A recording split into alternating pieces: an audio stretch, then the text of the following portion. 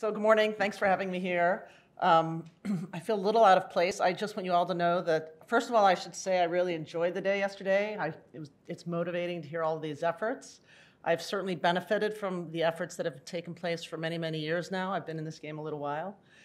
I did follow Carla's instruction and was asked to talk about science, and so that's what I'm going to do. But I'll tell you a little bit about my pathway first. But what we really are going to get to is the colliding ribosome as a hub for translational control, which is actually a pretty new, exciting idea in my field. So what I'm going to do is tell you a very short story. I took out a lot of the pieces of data, but I'll give you a little bit of a sense of how we think about things and how we get to scientific answers and how that makes us excited to do science. So in terms of my path, I have had a number of great mentors along the way, and we haven't seen too many pictures of men. Uh-oh. There we go. So we heard about Jack Szostak yesterday, who was a co-chair of the Nobel Prize with Liz Blackburn and Carol Greider. And Jack Szostak was my actual graduate school mentor. So I went to school at the University of Michigan, and I majored in chemistry, and I really had done organic synthesis and was excited about that. And actually, I ran into one of the women in my field, Jennifer Doudna, who was a year ahead of me in Jack Szostak's lab. And she said, I was at a happy hour, and she said, you know, Jack's lab's pretty great, and if you're a chemist, we're interested in really chemical things. And so that's how I landed in Jack Szostak's lab. I did a rotation. And it really was a great lab for a chemist because what we were interested in was understanding how this small, about 200 nucleotide long RNA was able to excise itself. It's a piece of RNA that excises itself from its own primary transcript in the absence of any protein. And so that was a really exciting idea at the time, because it suggested that RNA, which we knew could do lots of things that were sort of structural. You know, we knew the ribosome was made of RNA. We knew lots of things were made of RNA, but we didn't know RNA could do things. And the evidence that this intron could do things on its own without any proteins was great motivation for thinking about an RNA world. And actually, it was Tom Cech that ultimately got a Nobel Prize for his studies of the group 1 intron and this idea that RNA was catalytic. So it was a pretty exciting time. It was a great project for a chemist, and it was great for me because I got to think about the origins of life. And what fascinated me was the idea that in the origin of life, something had to emerge first, and it had to be informational and functional. And that's why RNA was the ideal molecule, because it could be informational because it's like a coding piece of information, because it's like DNA, but it could also be functional. And so the idea was that an RNA emerged from this primordial soup, and that was the beginning of life. So that made me very excited. And I finished my PhD, and I would say that Jack was a super supportive mentor. I wouldn't say he was overbearing in any way, and he certainly, he wasn't super hands-on, but he created a great environment where ideas were free and open, and I really developed nicely in that lab. I grew to get comfortable being a scientist. I should say, also my history is I was from the Midwest. I was pretty shy, and I wasn't really very comfortable going to the East Coast. And it was in Jack's lab that I sort of became comfortable with myself and about my role as a scientist. And it was certainly with his support. So I ended up, after studying this group 1 intron, I was still pretty fascinated with the origins of life, but I wanted to get a little bit bigger in terms of the biology of the system I was studying. And I again talked to Jennifer Doudna. And among the people she mentioned was a guy named Harry Noller, who was in UC Santa Cruz out in California. And this is Harry, who was another wonderful mentor. Santa Cruz was a quieter place to do science, but Harry was somebody who had forever loved the ribosome. He was the first person to think that this, or to really go after the idea that this very large machine now composed of 5,000 nucleotides of RNA, that at its core was RNA doing the functional things of the ribosome. And if you think about how life has to evolve, where you have to go from information to function into our modern day world, it's the chicken or the egg problem. How do you make proteins before you have proteins, and what's the machine that would make them? And the ribosome is this machine that's predominantly made of RNA. It's this huge, beautiful machine. And the idea is that this is what got you out of an RNA world, because this is what allowed proteins to be made. So this was, again, a really motivating environment. You can see there were trees. It was really beautiful, and a lovely 5 years that I spent my life in Santa Cruz with this incredibly supportive advisor. And then I went on to my faculty job at Hopkins. What I should say is that in addition to having strong male mentors along the way, I was in a field that from day one was populated by amazing women, and these are some of the amazing women that were in my field.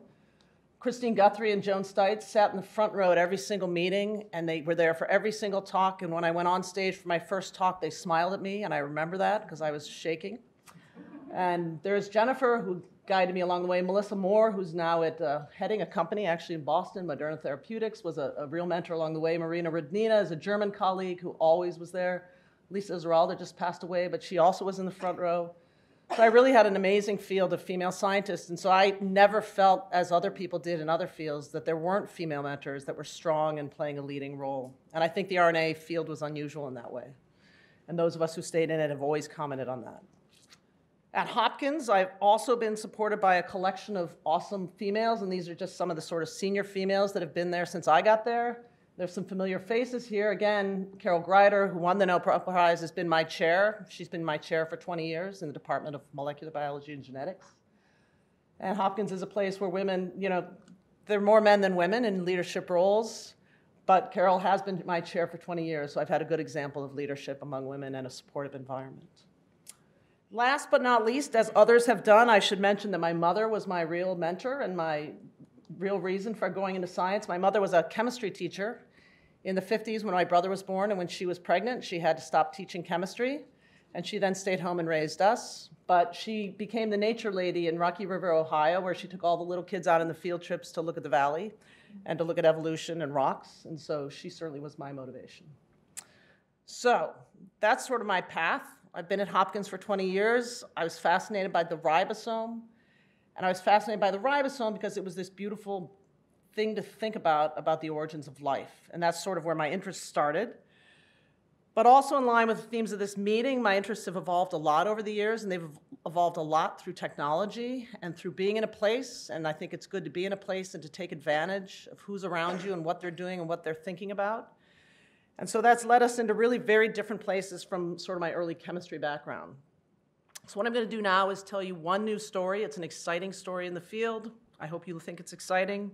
It's about as general a talk as I've ever given, and it still might not be general enough. So what does the ribosome do? The ribosome translates the genetic information found in messenger RNAs to make proteins. Shown here is a typical eukaryotic messenger RNA, which has a special little feature at the end, a cap and a poly A tail. But effectively what the ribosome has to do is it gets on at the cap and it scans until it finds the start site, which is an AUG trinucleotide. The large subunit joins. The ribosome then walks 3 nucleotides at a time along the messenger RNA template, adding an amino acid with each step that it walks along the messenger RNA template until it reaches at the end of the informational, the open reading frame we call it, a stop codon. And stop codons are recognized by protein factors that promote the release of the final protein product. And the ribosomes get recycled, we call this, and dissociated from the mRNA template so they can start again. And we've studied all the details of the biochemistry of most of these steps over the years, and that's what's fascinated us. And what I'm going to tell you about is sort of what happens when these steps are impeded in certain ways. And so the way we always think about ribosomes, but I've actually never shown photos this way, is as a traffic problem. So this is a little bit of stress in your life. I'm actually going to talk about the ribosome and stress. This is a stress for all of us, and you can see. But actually, this is a multi-lane highway, and this is a highway where, in fact, you could switch lanes to get off and solve a problem. The ribosome, by contrast, can't get off the lane. It's on a messenger RNA, and it's going to encounter problems. And that's what I'm going to tell you about, or what happens when ribosomes collide. I went into the web. It's a wonderful place to try to give you some fodder for thinking about this. And here's, people have studied the physics of a traffic jam, and you can actually look at what the physics says. And actually, the best one I found was there was a Japanese study, 40 years ago, where they had a big track, and they put 22 cars on the track, and they told the drivers to drive at an absolutely constant speed around this track. And of course, it doesn't quite work. And then they studied they have these live images online of the collisions and how they happen. And they make the point, as you can imagine, that the way you avoid traffic jams is to have low density or appropriate density on a track.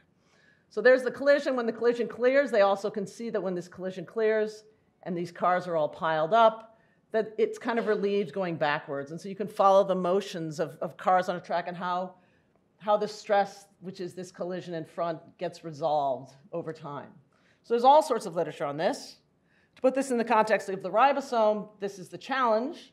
And this has led us to think about how it must be that messenger RNAs have evolved in all our cells. And if you want to avoid traffic jams, which are clearly inefficiencies, right? Because you stop, then once the lead car goes, then the next one can go, and the traffic jam iterates backwards. The best way to build things for optimal flow is to not have traffic jams happening. And so the way we think about that is that the rate of initiation of each ribosome on a messenger RNA has evolved to be appropriate for the speed that the ribosomes in the open reading frame are going to move at. And the speed that ribosomes move in an open reading frame is dictated by the types of code that they have in their open reading frame. And we know that not all codons are equal. And some tRNAs, which are what decodes these codons, some are less abundant than others, some are more abundant than others, some are good tRNAs, some are bad tRNAs. And so we've learned a lot about how it is that the speed of codons dictates what happens. And we understand now that it must be that the load is dictated by the speed at which ribosomes move here. So that's the idea, is that ribosomes, its flow, optimal flow involves no collisions. I've also been found recently this picture of the cell that I'm going to tell you why I think you should be convinced that this is going to be important. So this is a picture of a cell. This is tomography, and this is a yeast cell that's been sliced, and they can look at it by tomography, and you can identify features. And if you actually identify some of the features, the feature that really stands out is a ribosome. And so what's happened here is in this study, the ribosomes were identified because you can see their structures in these tomographic images. And you can then ask how many ribosomes are there floating around in a typical yeast cell. And what you can see is that it's 20% of the volume, which seems to me like an underestimate. It puts them at 23 micromolar, which is incredibly concentrated. So from my perspective, I'm sure there's some DNA here. This is apparently a mitochondria. DNA apparently does some things. It encodes some information. But I think if you're thinking about how the cell is driven or how events in the cytoplasm are driven, understanding ribosome function and thinking about the likelihood of them interacting with one another is a pretty reasonable thing to think about. So that should motivate you. So for a number of years, as I mentioned, we've studied how ribosomes move along a messenger RNA template, how they decipher different codons, all these specific events. And then we became interested in a set of problems, which is what is it that the ribosome does when it encounters a problem? And there are lots of things that can go wrong. Sometimes there are errors in the message that are made in the nucleus. There are splicing errors that put in aberrant events. Sometimes there's degradation that happens and the message is actually broken. And actually, probably an easy one to think about is we think UV damage damages messenger RNAs. And it damages it in a way that ribosomes can't keep moving. And all of those things are a problem. And it turns out, as you would expect, cells have figured out how to deal with problematic messenger RNAs. And because problematic messenger RNAs make problematic proteins, and problematic proteins tend to be toxic, I think we have a talk today on toxic proteins, the cell has evolved mechanisms to say, if this message is making bad proteins, we should get rid of that message and stop translating it. And what we've learned in the past 5 years or 3 years is that the key trigger of saying this is a bad message is that ribosomes collide. And that when ribosomes collide, the cell can identify those collided ribosomes. And it actually, what happens, it recruits an E3 ligase that otherwise couldn't bind there. It provides a new interface to recruit an E3 ligase, and that is the trigger that dictates a whole set of mRNA-specific events, which involve specifically targeting that messenger RNA for decay, specifically targeting the bad nascent peptide for decay because it's toxic, and getting the ribosomes back because they're precious. So this is what we and others have studied for a number of years. These ideas really came out of some beautiful biochemical work from my former postdoc's lab, and some work actually by a postdoc from Aaron O'Shea's lab, computational work. So that really has been driving what we've been thinking about in our field, and it's been an exciting idea. To me, it makes a lot of sense. How do you know ribosomes? So you saw how many ribosomes there are in a cell. How do you identify ribosomes that are just slow? And the idea is this is the way you identify the ribosomes that are really slow. They're so slow that there's a collision on a message where there shouldn't have been a collision. So that's all very exciting, and that's what we've been studying. But we've stumbled on something new, which is that we think that in addition to these mRNA-specific events, which seem like a great thing to do if you have a problematic message, what if you have lots and lots of problematic messages? What if in UV damage, many of your messenger RNAs get wrecked? get targeted for modification, then you have all sorts of ribosomes everywhere stuck, and the solution isn't to degrade the message, degrade the peptide. The solution in UV stress is to say we need to put on a cellular program to fix things. It's not to target that message. It's to make a decision about life. Should we do apoptosis? Should we differentiate? We need to fix it in a very programmed way. And so what we found is that when you're under general stress conditions, the colliding ribosome is also a trigger of these very standard canonical signaling pathways that many of you, I'm sure, have heard about, the MAP kinase signaling pathway, and this is a general initiation pathway. So that's what we're excited about. I've skipped some of the data. We have lots of ways of looking at colliding ribosomes, and I skipped the data in the interest of time, which is we can use high-throughput sequencing methods, so that kind of fits in with what we talked about yesterday. That's transformed our field. We can take cells, we can open them, and we can map where every ribosome in the cell is sitting on every messenger RNA in the cell. And in that way, you can evaluate where they are and where the problems are in a very specific way. And that's how we know collisions. That's one of the ways that we know collisions happen. As always, another way that we know that collisions have happened is that the structural biologists got their skin in the game, and they've solved a beautiful structure by cryo-EM of ribosomes colliding, and two different groups did this. Once the cryo-EM people get their hands on it, people only remember that, but I want you to remember that it was biochemistry that led to the idea that colliding ribosomes are the signature. They're wonderful groups, but they came later. But this is a beautiful structure, and what they did is they had to figure out how to, in an extract, stop a ribosome, and this is the lead ribosome, this is the large subunit, the small subunit. This is the colliding ribosome right here. It's actually at an angle. It's the angle Harry Noller characterized when I was arriving in his lab in 1993. It's called a hybrid rotated ribosome. This is the messenger RNA that connects the one ribosome to the other. It's actually inaccessible right at the middle, which is a key thing for us biochemically because it means we can identify colliding ribosomes by using non-specific RNases, and you're left with a colliding ribosome that you can study. So it's a beautiful, beautiful structure, and we've learned a lot about colliding ribosomes from looking at the structure. So that should convince you that it's a thing, and I could have shown you other things that it's a thing. And now I'll tell you a little bit about how we discovered these signaling pathways. So we, for a number of years, have been interested in what happens under stress. What is the cellular program to deal with stress? And there are a lot, this is all a very new field for me. I've always been a biochemist studying the ribosome, and stress is difficult, and lots of things happen in stress. But the ones that I've been interested in is what happens to the ribosome in stress. And you can imagine that when your cell is under stress and it wants to redo a program, and you have that many ribosomes that are driving everything about a cell's life, you want to reprogram translation, protein synthesis. So we know that one of the first things that happens under any cellular stress is that there's a block on initiation. And that goes through very well-known pathways, the TOR signaling pathway, and the so-called integrated stress response by phosphorylating a key initiation factor.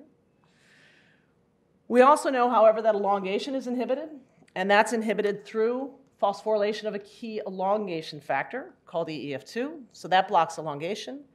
And that's what the cell does when it's under stress. It says, okay, stop everything. We need to rethink what's happening. And we stumbled on this through detailed experiments that you really don't want to know about. When we were working in yeast, we were studying hyperosmotic stress and oxidative stress in yeast, and we were able to see, using our high-throughput sequencing method, that there was this block in elongation. Actually, we were able to see that all the ribosomes were now rotated instead of straight up and down. And we could see that by footprinting.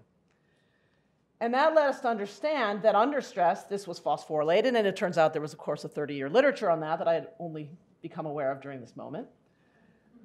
And upstream of this phosphorylation event, though, are the MAP kinases. So P38 is a MAP kinase that's stimulated by oxidative stress. Hyperosmotic stress in yeast activates a different MAP kinase called the HOG1, and these converge on phosphorylation of this key factor that blocks elongation.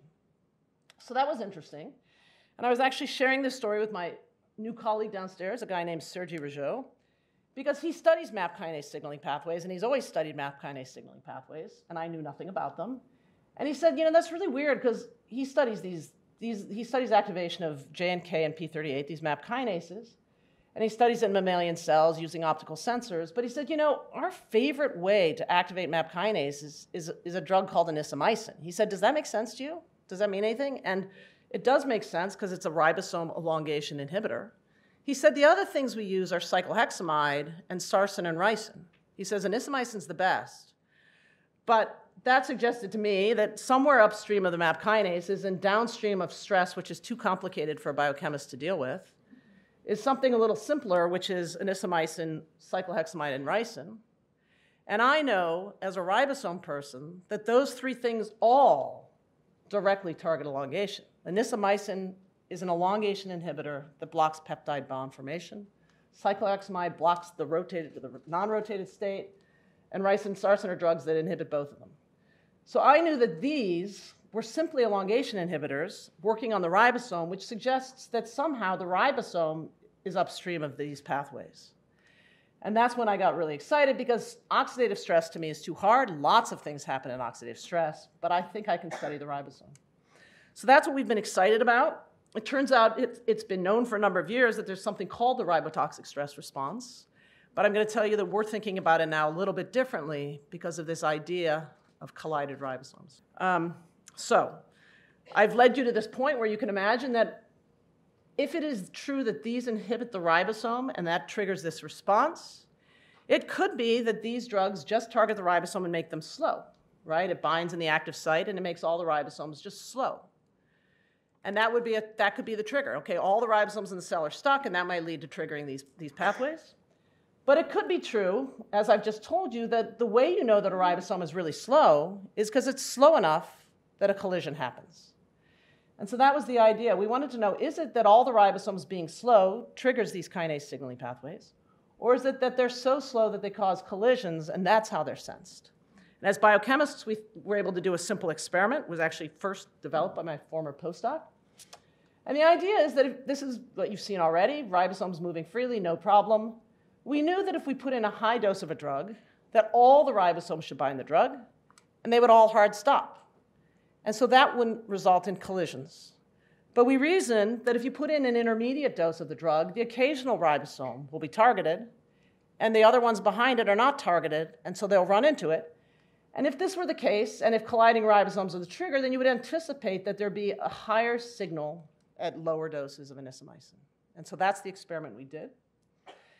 We simply took cells and we titrated anisomycin, and we looked at the activation of the signaling pathways, which we do by a Western gel to look at the protein levels. And that's shown here. This is total P38.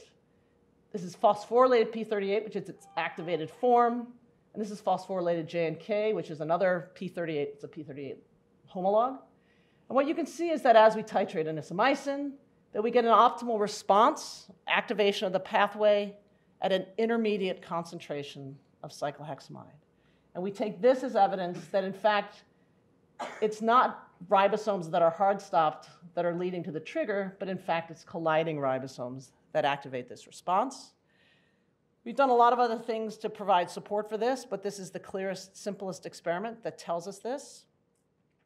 We've been able to go on and understand a little bit more as I've come to understand MAP kinase signaling pathways actually have a number of layers to them. There's MAP double kinases, MAP triple kinases, and people are very interested in knowing all of these. And I can tell you that we know that P38 is a cytoplasmic protein that's not bound to ribosomes. So this is not a direct connection to activation of this pathway. So again, talking to my colleague downstairs, Sergi, he was able to tell me that, in fact, a particular triple kinase has been associated with this pathway already. It's called ZAC. And so we wondered if ZAC was closer to the ribosome in this pathway, and I'm not going to show you the data to convince you that it is. But we first wanted to know, is ZAC involved in this response pathway that we're studying? So Sergi was able to provide us with cell lines lacking ZAC, that have ZAC and don't have ZAC, and if ZAC is important, we should not activate in the absence of ZAC.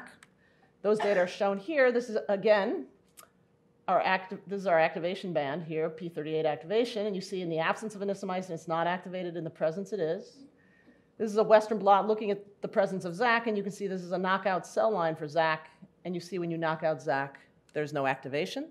So ZAC is important for the activation, so it belongs here upstream of P38 and downstream of anisomycin in collisions. Kinases always phosphorylate things, and so we predicted that ZAC might get phosphorylated in order to activate this pathway, and I can show you one piece of data to show you that that's true. So what we did is we ran a gel that actually allows us to look at ZAC phosphorylation. It's a special gel. It's called a PhosTag gel, and it was really hard to run, and my postdoc's really good. And it's shown here, and so you can look at ZAC and its state of activation. In the absence of anisomycin, it runs like this. At high anisomycin, it runs the same way. And at intermediate doses, it's phosphorylated. So that suggests to us that stress happens, ribosomes collide, ZAC gets phosphorylated, that leads to P38 getting phosphorylated, and that leads to cell fate decisions. If you were a biochemist right now, you'd be saying, okay, that's great. You've shown me ZAC sees something about colliding ribosomes, but does it see it directly? And the 3 slides I deleted were the ones that were going to show you that, in fact, ZAC associates not just with elongating ribosomes, but it really likes best colliding ribosomes that we can isolate with that RNase treatment, with that red mRNA that's resistant. And we can show that ZAC binds directly to the ribosomes. So I want you to remember this, because this is going to be a biochemical publication that we're sending in next week. And the Colloquium people are going to come in a year. And they're going to say they figured it out. But you heard it here first. No, I'm just kidding. We're collaborating. I've already sent it to my good friend in Germany, Roland Beckman. He's working on it. So it's important, but it's irritating. So with that, I'm going to close and just give you a summary of our model. So our model is that ribosomes collisions are really central to these biological stress responses. I showed you a picture of a cell to convince you there are a lot of ribosomes around. So the idea that you would use the ribosome as an indicator of a problem makes a lot of sense. There's a lot of translation happening. And our model is that when there's a problem, that ZAC actually, this is the data I didn't show you, that ZAC sort of travels with elongating ribosomes. It's kind of always there. But that when collisions happen, ZAC gets activated. We don't know if actually it falls off, but we know that it does go and activate downstream kinases. And that these lead to the cell fate choices of apoptosis and differentiation that a cell needs to do when it's undergoing some major stress. And it does that instead of all those mRNA quality control events, which are also triggered by this. But we don't want that happening in a general stress. We want the broad general stress response. And we presume that this sort of decision of mRNA quality control versus general is going to be dictated by kinetics, by concentrations of specific these quality control factors. They're not in high abundance. And that's how the cell manages this sort of problem. So your takeaways are, in fact, the cryo-EM and that beautiful structure as a trigger, that the cell is jam-packed with ribosomes, and it all makes sense. And I'll close by thanking the people who did this work. Colin Wu is my wonderful postdoc who's really done a lot of the nicest things in my lab over the past few years. Sergey Rougeau is my new colleague downstairs. He's 2 years in, hired it, and I recommend that you talk to your new young colleagues because they've got great new ideas. And this is his first student, Amy Peterson. And this is my lab, and I've had funding for a number of years from HHMI and the NIH, and I'm really thankful again for you inviting me here. Thank you.